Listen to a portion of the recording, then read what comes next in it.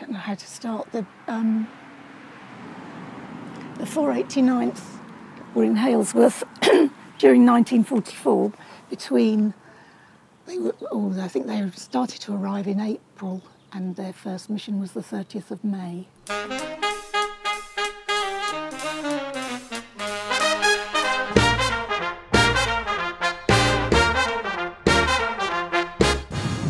So now that the 489th has stood up and is part of the 7th Bomb Wing, that mission, we're out here to support NATO days and ample strike exercise. So now the 489th has returned and the 49th flagship will be based out of Fairford to fly these exercises.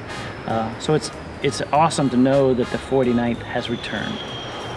I came out back in April with my first visit back to the original 49th where our history started with the 49th Bomb Group back in World War II.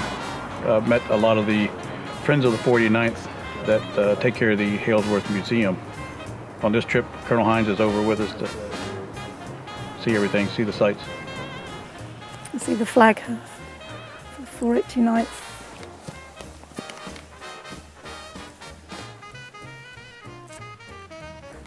Now this windsock pole, it has been brought off the airfield. That's the original one from the airfield.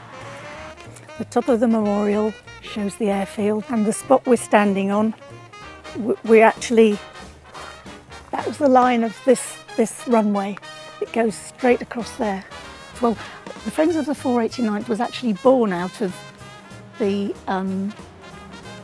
memorial being built, because I think it's the chap, Paddy Cox, who was on the parish council, he and Tony Kerrison and I think Sid George, John Baker, Sue and Len, they all got together, formed a committee, and we joined later, and that's when we then started to make our own 489th reunions, when we welcomed back the airmen, and people in the town hosted them. They stayed at the Angel and they also stayed in people's homes, and we had a week of festivities. And then at these reunions, the veterans said, "Oh, I've got a so-and-so at home. Would you like it? Would you like it?" So some people, like Tony, had artifacts, and they said, "Well, we ought to put these in the museum." There's photograph albums in the museum which chart these reunions, and you can see all our veterans came back and they remembered, and they talked together, and that's when the stories started to come out. Well, obviously heritage in the Air Force nowadays with historians and trying to keep that heritage alive. The 49th had a very short history, roughly 2 years in combat. So as I was doing my homework, knowing that we're going to be the 489th and pushed to have the unit stand up on 17 October of 2015, which was 70 years since they deactivated, I got to read several of the books were written by aircrew members and learn some of the history. And it was hard to find because it had such a short history, but it did have a rich history.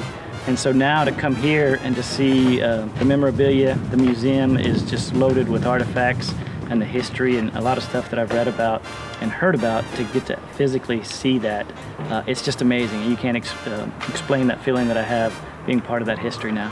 Now, this is the triple plea. They were given painting of the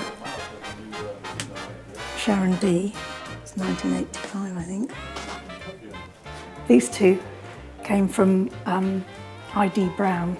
He's on the photograph here with Jack McMullen's crew. The wedding dress is made out of parachute silk.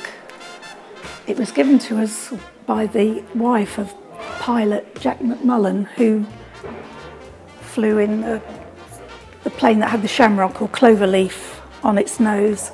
It was made from a parachute that Jack had brought back from the war. And this dress was featured on BBC television. I was asked on my prior visit, since the new 49th has now stood up, to continue the history of the 49th, and being the first E9 of the 49th, I was asked to, if I had any articles to donate to the museum, which I did. I brought them some uniforms, pictures, and a bio to kind of give my history to keep the 49th moving. And this is Ed Miles and his son Robert,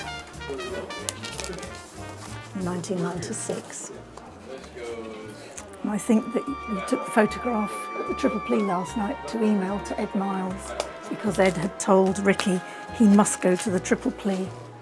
As you can say, last night, obviously, we got here, we spent the night. The Angel Inn was here originally, during World War II. The Triple Plea is right here at the end of the field. It's kind of nostalgic to think that 72 years ago, the members of the 489th would frequent that pub and go have dinner, and then we were there last night. In fact, there's one of the photos I took, tried to stand in the same spot from that picture from 72 years ago.